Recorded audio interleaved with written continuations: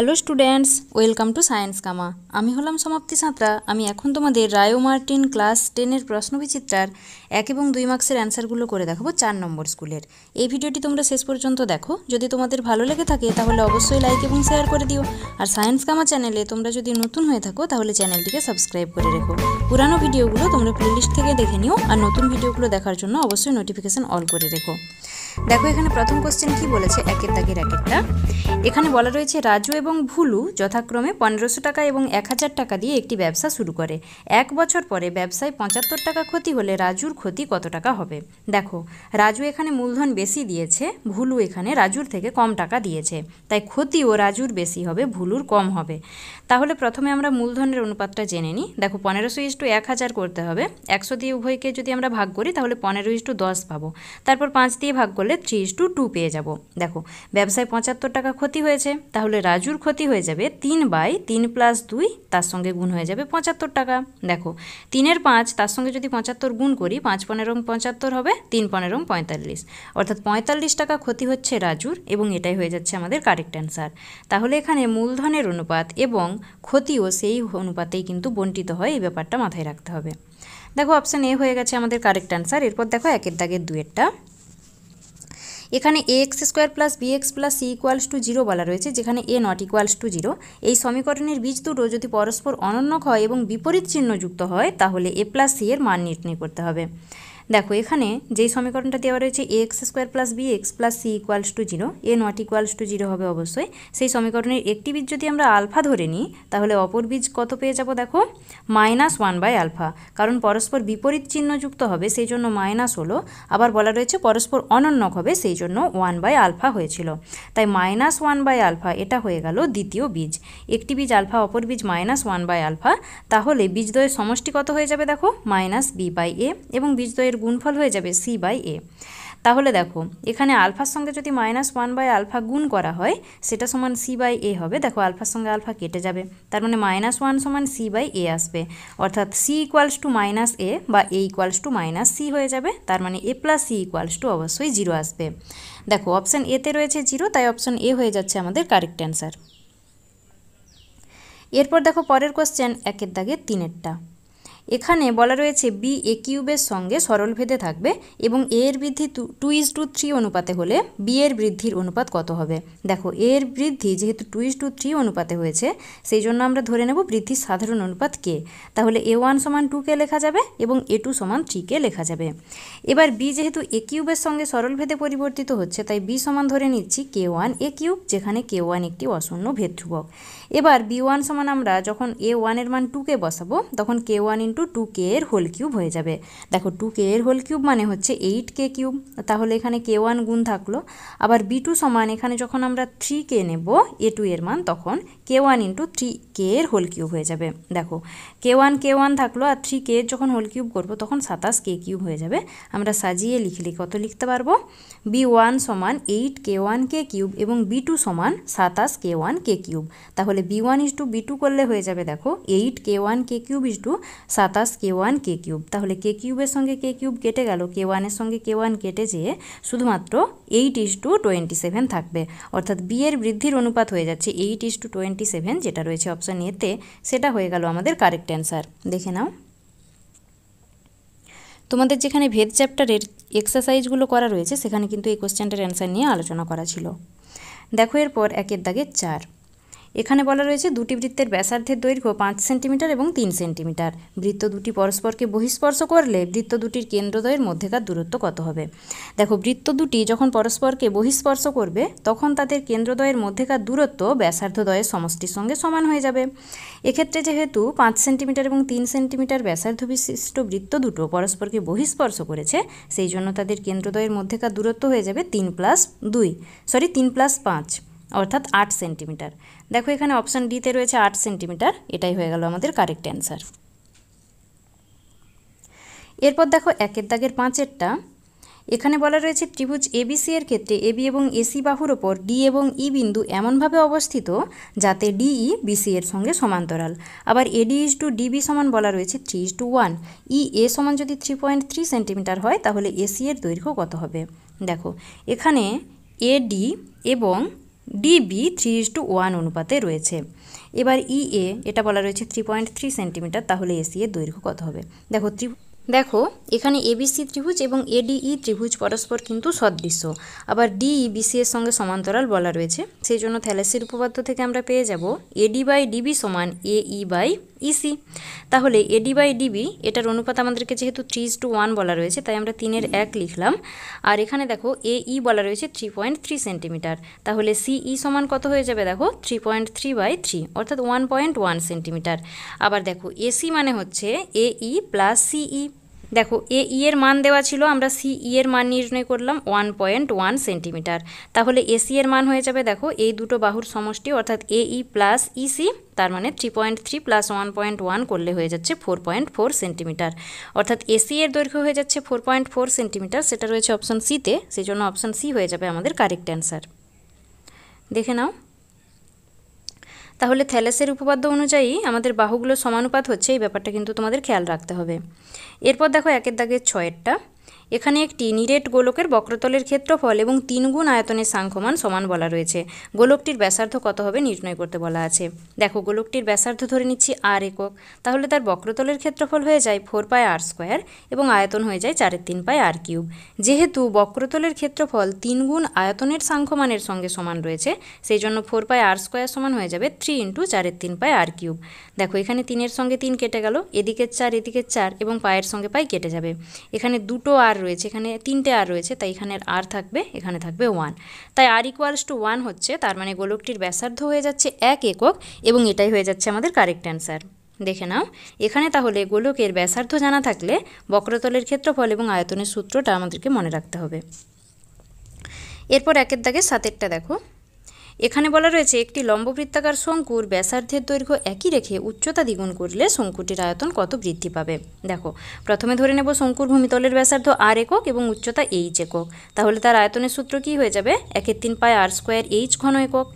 এবার শঙ্কুর উচ্চতা দ্বিগুণ করলে পরিবর্তিত শঙ্কুর আয়তন কত হবে? দেখো ব্যাসার্ধ কিন্তু r রয়েছে, উচ্চতা যদি 2h করা হয় তখন 1/3πr² × 2h ঘন একক হয়ে যাবে, অর্থাৎ 2/3πr² h ঘন একক হবে। প্রথমে ছিল 1/3πr²h, পরে হয়েছে 2/3πr²h, তাহলে বৃদ্ধি কতটুকু পেয়েছে? দেখো 2/3 মাইনাস 1/3πr²h অর্থাৎ 1/3πr²h। এবার দেখো শঙ্কুর আয়তন শতকরা কতটা বৃদ্ধি পাবে? বৃদ্ধি পেল 1/3πr²h, আগে ছিল অর্থাৎ প্রাথমিক আয়তন ছিল 1/3πr²h, তাই ভাগ হয়ে গেল, সেইটা ইন্টু 100% করলাম। দেখো কাটাকাটি করলাম, তাহলে 100% আসছে শঙ্কুটির আয়তন বৃদ্ধির পরিমাণ, এটাই হয়ে যাচ্ছে আমাদের কারেক্ট অ্যান্সার। দেখো অপশান এ হচ্ছে কারেক্ট। এরপর দেখো 2 দাগের 1 এখানে বলা রয়েছে কোনো দ্বিঘাত সমীকরণের বীজদ্বয় জানা থাকলে ওই দ্বিঘাত সমীকরণ কিভাবে পাবো। দেখো দ্বিঘাত সমীকরণের বীজ দুটো যদি আলফা বিটা হয় এবং দ্বিঘাত সমীকরণটি যদি ax² + bx + c = 0 হয়, যেখানে a ≠ 0, দেখো ax² + bx + c = 0, আমরা যদি উভয়কে a দিয়ে ভাগ করে দিই তাহলে x² + b/ax + c/a = 0 লিখতে পারবো, উভয় পক্ষকে a দিয়ে ভাগ করলাম। এবার দেখো b/a মানে কত হয়ে যায়? আলফা প্লাস বিটা ইকুয়ালস হয়ে যায় -b/a এবং c/a সমান হয় আলফা ইন্টু বিটা, তাহলে এখানে b/a এর পরিবর্তে আমরা minus of alpha plus beta input করতে পারবো, আবার এখানে c/a এর পরিবর্তে আমরা আলফা বিটা লিখতে পারবো। অর্থাৎ যেই দ্বিঘাত সমীকরণের বীজ দুটো আলফা এবং বিটা, সেই দ্বিঘাত সমীকরণটি হয়ে যাবে কত? x² minus of alpha plus beta x plus alpha beta equals to 0। দেখে নাও, এখানে কিন্তু স্কিপ করা যাবে না, এই 2 মার্কসের জন্য পুরোটাই কিন্তু তোমাদেরকে এইভাবেই করতে হবে। এরপর দেখো 2 দাগের 2 বলা রয়েছে ও কেন্দ্রীয় বৃত্তের এবি একটি জ্যা বি বিন্দুতে একটি স্পর্শক অঙ্কন করেছি যা বর্ধিত এ ওকে টি বিন্দুতে ছেদ করেছে। অ্যাঙ্গেল BAT সমান যদি 21 ডিগ্রি হয় তাহলে অ্যাঙ্গেল BTA এর মান কত হবে। দেখো এইরকম যদি আমরা একটা ছবি আঁকি যেখানে ও হচ্ছে বৃত্তের কেন্দ্র আর এবি হচ্ছে একটি জ্যা, বি বিন্দুতে কি রয়েছে? অঙ্কিত স্পর্শক বিটি রয়েছে, যেটা বর্ধিত এ ওকে টি বিন্দুতে ছেদ করেছে। এখানে আমাদেরকে বলা রয়েছে BAT সমান 21 ডিগ্রি। তাহলে বিটি এ সমান কত হবে, অর্থাৎ এই কোণটা কত হবে সেটা আমাদেরকে জানতে চেয়েছে। দেখো এখানে ও এ এবং ও বি দুটোই কিন্তু বৃত্তের ব্যাসার্ধ বলে এরা দুজনেই সমান হয়ে গেছে। আবার ও এ বি ত্রিভুজের ক্ষেত্রে দুটো বাহু সমান রয়েছে, সমান বাহুর বিপরীত কোণগুলোও তাহলে সমান হয়ে যাবে।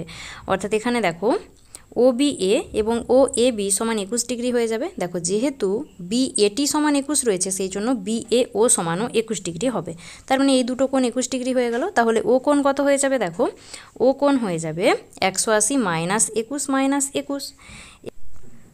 দেখো এখানে এ কোণ এবং বি কোণ উভয়ের মান তাহলে আমরা 21 ডিগ্রি পেয়ে গেলাম। এবার দেখো এই যে বহিস্থ কোণ একটা উৎপন্ন হয়েছে, অর্থাৎ এ ও বাহুকে বৃদ্ধি করার জন্য এখানে যে বি ও টি উৎপন্ন হয়েছে, এটা বিপরীত অন্তস্থ কোণদ্বয়ের সমষ্টির সঙ্গে সমান হয়ে যাবে। অর্থাৎ ও A B plus O B A সমান হয়ে যাবে বি ও টি। সেটাই আমরা করলাম। দেখো কারণ ত্রিভুজের যে কোনো বাহুকে যদি বর্ধিত করা হয় তাহলে যেই বহিস্থ কোণ উৎপন্ন হয় সেটা বিপরীত অন্তস্থ কোণ দুটো সমষ্টির সঙ্গে সমান হয়ে যায়। তাহলে 21 প্লাস 21 সমান 42 ডিগ্রি চলে আসবে। ত্রিভুজ ও বি টি এর ক্ষেত্রে বি ও টি সমান 42 ডিগ্রি এবং ও বি টি সমান এসেছে 90 ডিগ্রি। এবার দেখো যেহেতু বিটি হচ্ছে পি বিন্দুতে স্পর্শক, সেই জন্য ও বি বিটি এর উপর লম্ব হবে, লম্ব যেহেতু হবে সেই জন্য এটা 90 ডিগ্রি আসবে। এবার ত্রিভুজের তিনটি কোণের সমষ্টি 180 ডিগ্রি, সেটাকে কাজে লাগিয়ে বিটি ও সমান আমরা পেয়ে যাব দেখো 180 মাইনাস 90 মাইনাস 42। এই মান দুটো আমরা শুধু এখানে বসিয়ে দিলাম। তাহলে বিটি ও সমান আসছে কত, 48 ডিগ্রি। তার মানে বিটি এ সমান 48 আসবে, কারণ দেখো এখানে বিটি ও যেই মান দেবে সেটাই হচ্ছে বিটি এর মান হয়ে যাবে। তার মানে বিটি এ সমান এসে যাচ্ছে 48 ডিগ্রি এবং এটাই হয়ে যাচ্ছে আমাদের কারেক্ট অ্যান্সার। দেখে নাও।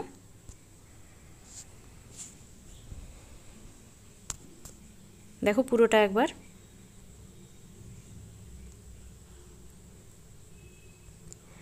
এরপর দেখো 2-এর দাগের 3। এখানে বলা রয়েছে একটি গোলকের ব্যাসার্ধের দৈর্ঘ্য 50% বৃদ্ধি করলে বক্রতলের ক্ষেত্রফল শতকরা কত বৃদ্ধি পায় সেটা আমাদেরকে লিখতে হবে।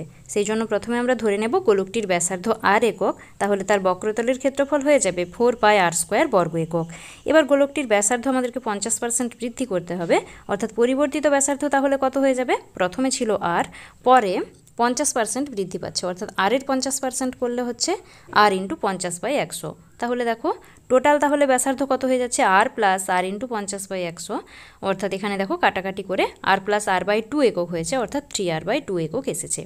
এবার পরিবর্তিত গোলকটির বক্রতলের ক্ষেত্রফল তাহলে কত হয়ে যাবে, 4π ব্যাসার্ধের হোল স্কোয়ার আসবে, অর্থাৎ 3r/2 এর হোল স্কোয়ার আসবে। দেখো এখানে 4π রয়েছে, এখানে 9r²/4 আসবে, কাটাকাটি করলে আমাদের আসছে 9πr² বর্গ একক। তাহলে বক্রতলের ক্ষেত্রফলের শতকরা বৃদ্ধি কত বর্গ একক হচ্ছে, দেখো কত হয়েছে 9πr², আগে ছিল কত 4πr², তার মানে বৃদ্ধি পেয়েছে 5πr²। প্রাথমিক বক্রতলের ক্ষেত্রফল ছিল দেখো 4πr², সেইটা ইন্টু 100 বর্গ একক। অর্থাৎ এখানে শতকরা লিখলে বর্গ একক লিখতে হবে, আর যদি পার্সেন্টেজ দিয়ে দাও তাহলে এখানে শতকরা কথাটা লেখার দরকার নেই। তাহলে দেখো কাটাকাটি করার পর আমাদের এসেছে 125%। এটাই হয়ে যাচ্ছে আমাদের কারেক্ট অ্যান্সার। এরপর দেখো 2-এর দাগের 4 এবং এই ভিডিওর লাস্ট কোশ্চেন। এখানে বলা রয়েছে কোনো লম্ববৃত্তাকার শঙ্কুর আয়তন 100 পাই ঘন সেন্টিমিটার এবং উচ্চতা 12 সেন্টিমিটার, তাহলে শঙ্কুর তির্যক উচ্চতা নির্ণয় করতে হবে। দেখো আমরা তাহলে শঙ্কুর ভূমিতলের ব্যাসার্ধ, উচ্চতা এবং তির্যক উচ্চতা ধরে নিচ্ছি। ভূমিতলের ব্যাসার্ধ r সেন্টিমিটার, উচ্চতা h সেন্টিমিটার এবং তির্যক উচ্চতা l সেন্টিমিটার ধরে নিলাম। তাহলে দেখো বলা রয়েছে 100 পাই ঘন সেন্টিমিটার হচ্ছে আয়তন, তাহলে 1/3 পাই r² h সমান হয়ে যাবে 100 পাই এবং h সমান 12, অর্থাৎ উচ্চতা 12 সেন্টিমিটার আমাদেরকে দেওয়া রয়েছে বলে আমরা লিখে নিলাম h সমান 12। এবার 1/3 পাই r² h সমান যখন 100 পাই হবে তখন r² সমান কত হয়ে যাবে, দেখো 100 পাই ইন্টু 3/পাই h। h এর মান 12, পায়ের সঙ্গে পাই কেটে গেল, দেখো এখানে আসছে 25। r² সমান 25 এসেছে, উভয় পক্ষে যখন বর্গমূল করব তখন r সমান +-5 হয়ে যাবে। দেখো ব্যাসার্ধ কখনোই ঋণাত্মক হতে পারে না, সেই জন্য r এর মান আসছে 5। এবার তির্যক উচ্চতার সঙ্গে ব্যাসার্ধ এবং উচ্চতার কি সম্পর্ক রয়েছে, তির্যক উচ্চতার বর্গ সমান হয়ে যায় ব্যাসার্ধের বর্গ এবং উচ্চতার বর্গের সমষ্টি। তাহলে এই l² সমান লেখা যাবে h² + r²। দেখো h এর মান 12 দেওয়া ছিল, r এসেছে 5, তাহলে 12 স্কোয়ার প্লাস 5 এর হোল স্কোয়ার করলে কত আসবে, 144 + 25। দেখো 144-এর সঙ্গে 25 যোগ করলে 169 আসবে। এল স্কোয়ার সমান 169, উভয় পক্ষের বর্গমূল করা হলে এল সমান +-13 আসবে। এল সমান আসবে +13, কারণ কি তির্যক উচ্চতা কখনোই ঋণাত্মক হতে পারে না, অর্থাৎ শঙ্কুটির তির্যক উচ্চতা হবে 13 সেন্টিমিটার। এটাই হয়ে যাবে আমাদের কারেক্ট অ্যান্সার। দেখে নাও পুরোটা।